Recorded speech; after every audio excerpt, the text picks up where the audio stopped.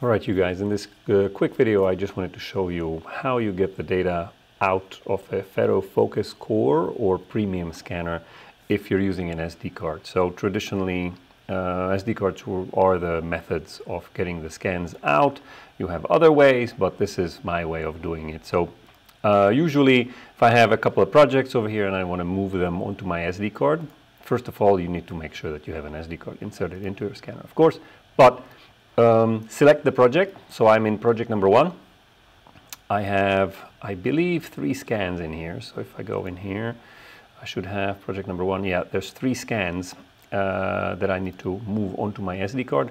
And it's really as simple as just pressing this button. So we'll hit this button, and project 1, those 3 scans, should be now copied or be copied onto the SD card. So let's wait for it.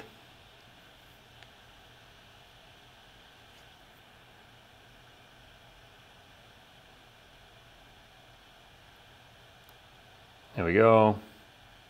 Successfully exported to the SD card. Let's give it a try. Let's actually see what's on the SD card. So I'll pull out my SD card and we will slide it into the computer here. See what made it on the card. All right, here we go. Scans. We have project 1, scan 001, 002, 004.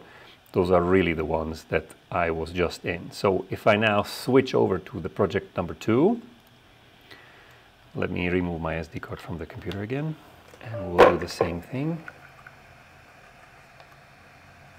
Plug it into the scanner. Switch over, project number 2, back, and then just hit export. So once again, it should just copy the files off the project that we switched to. I guess I didn't actually verify that I switched it by looking at the status indicator, but it worked the first time. I know it's going to work the same way the second time. But just for verification, here we go. Let's give it a try. It's only 2 scans, so it's fast. But yeah, we are in project 2. So if I now, once again, remove the SD card from the scanner and plug it into the computer here, go back into scans, sure enough, these guys showed up. So it's as simple as specifying which project you want to export onto the SD card, and then just hitting this icon if you have your primary storage for your scans designated as the internal storage.